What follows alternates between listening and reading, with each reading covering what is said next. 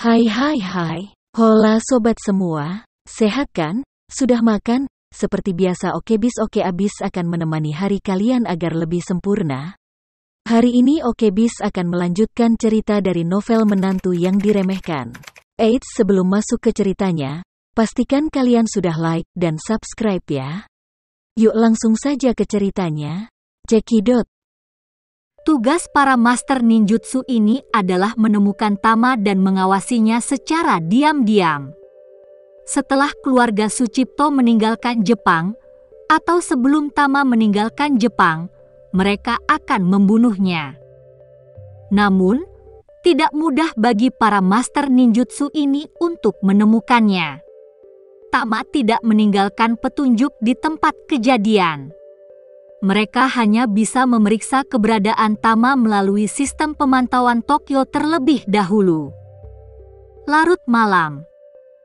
Batch pertama bahan mentah yang disiapkan oleh Albert tiba di Tokyo.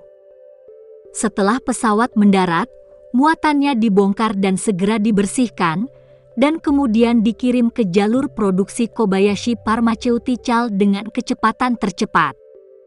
Sejak Rudy dan Rian menjalani pelatihan di basis produksi Kobayashi Pharmaceutical Tokyo selama sehari, setelah bahan baku tiba di pangkalan, mereka segera memasuki pabrik dan mulai memproduksi BW powder.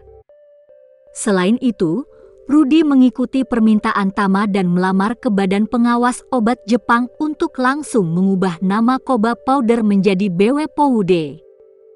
Dengan cara ini, setelah produksi uji coba yang sukses, BW powder dapat langsung dipasarkan di Jepang dan di negara-negara di mana powder mereka meliputnya.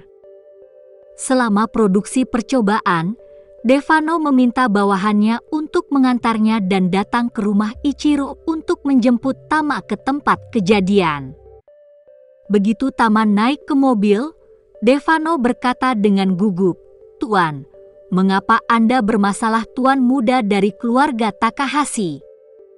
Tama mengerutkan kening dan bertanya, "Bagaimana kamu tahu?"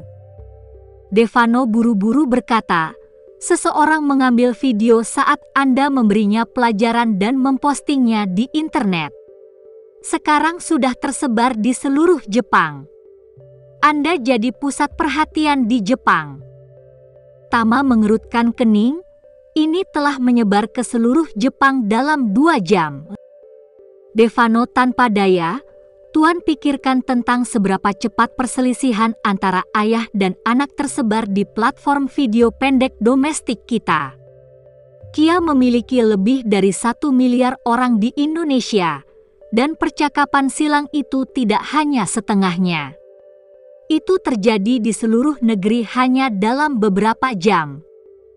Tama mengangkat bahu dan berkata, "Bagaimanapun, industri internet dalam negeri kita sangat kuat, tetapi apakah internet Jepang begitu berkembang?"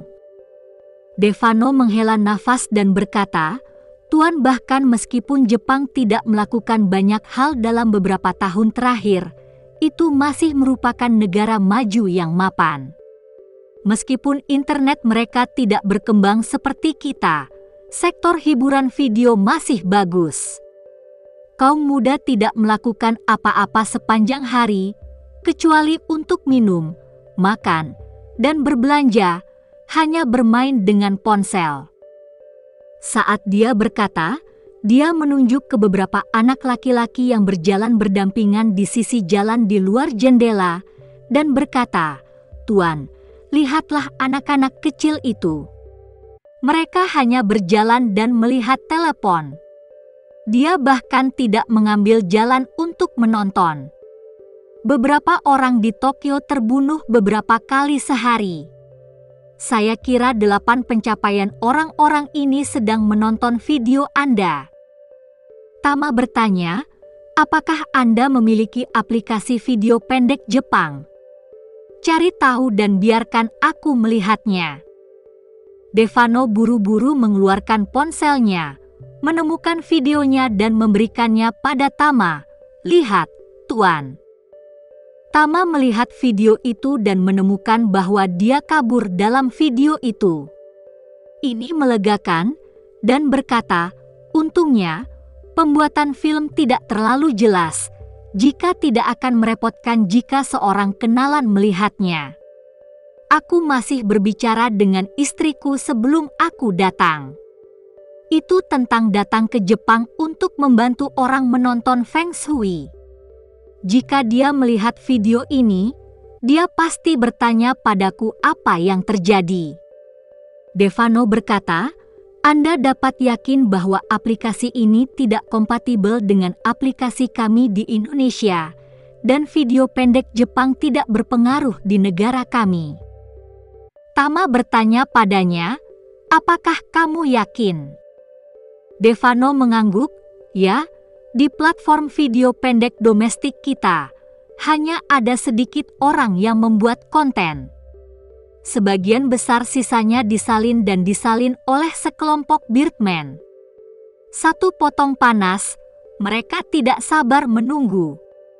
10.000 orang menjiplak, dan ada sekelompok sutra jelek dan jelek yang berperan sebagai generasi kedua yang kaya, atau sekelompok penipu yang menjual ikan dan udang yang rusak hidup di pantai."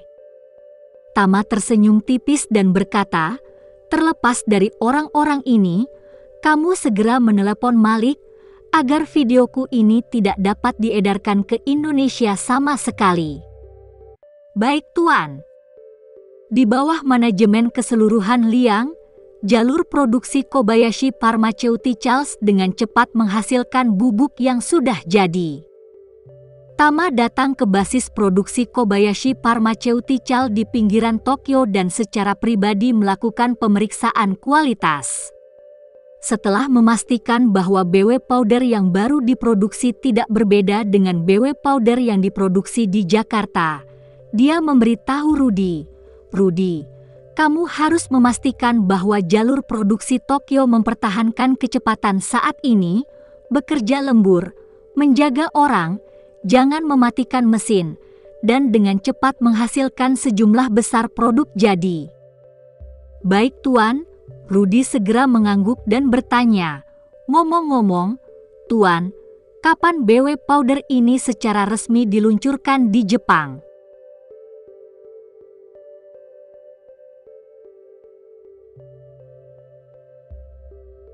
Terima kasih ya sobat semua.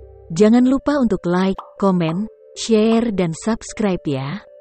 Agar kami lebih semangat untuk memberikan hiburan yang menarik lainnya. See you next video sobat.